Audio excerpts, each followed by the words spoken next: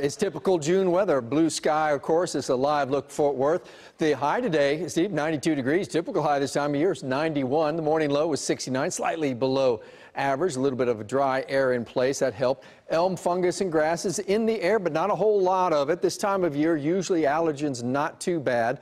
Here's something that often happens in summer when you've got sunshine and not a lot of wind. Ozone starts to build up in the lower levels of the atmosphere. So we have an ozone action day. It's unhealthy air in the afternoon for some. Anybody with any type of ailment, respiratory ailment, you want to stay inside during the afternoon hours when those ozone counts get higher.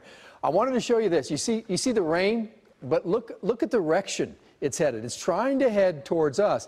There's been a little bit of shift in the weather pattern. The high pressure dome that was right overhead, bringing nothing but dry weather and some dry air, has now moved a little bit more towards the Ohio Valley, and we're starting to get the return flow.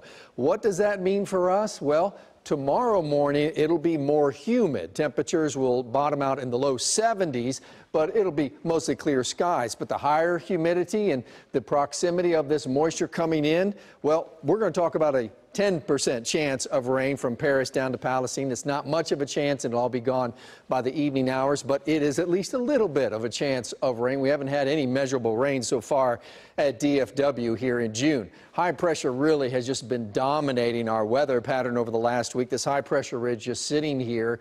But there's that low that's over into the East Coast, and then right here, this is going to be a weather change. But until then, you can see where the high pressure sits. Look how that dry area is.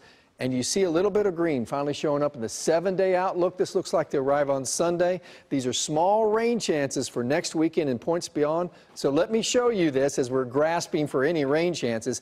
Here's the high pressure ridge, and that trough I was pointing out west, it's going to flatten this thing down. So look what happens across the weekend. This is next weekend. That high starts to move all the way down into Mexico and allows this to cross over. That's rain chances. And they start to show up on Sunday into Monday into Tuesday. We kind of get in this pattern. We got this northwest flow aloft, and there's a little bit of Gulf moisture around. So we talk about small rain chances. The bottom line, though, it's hot and dry until next weekend with good rain chances. The first rain chances of June showing up at the end of the weekend. Of course, that's Father's Day, but otherwise the temperatures will be slowly climbing up.